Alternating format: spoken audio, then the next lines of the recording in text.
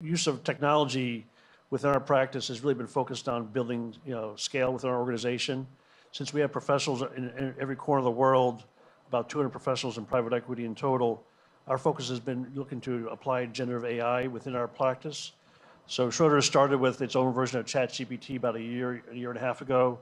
That's now been rolled out to all the employees. It gets updated every quarter. You utilize it for building slides. You pop in the data or the content that you can attach.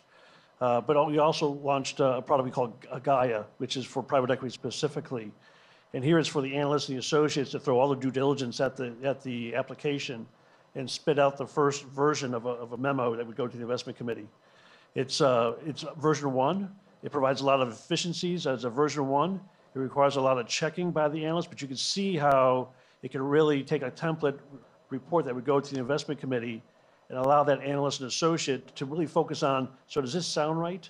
As opposed to copy, pastings, formatting, spell checking, so on and so forth. They're really focused on getting the right content into this memo and portraying the right message to the investment committee and really reducing their time wasted in building that memo. And hopefully in version 2 and version 3, it becomes much more intelligent and helping us develop further analysis. So for us, technology application is about scaling the organization.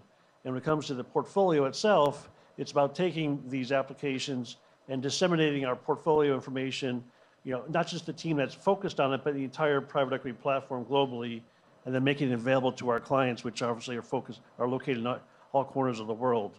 And so really, it's all about scale and efficiency for us.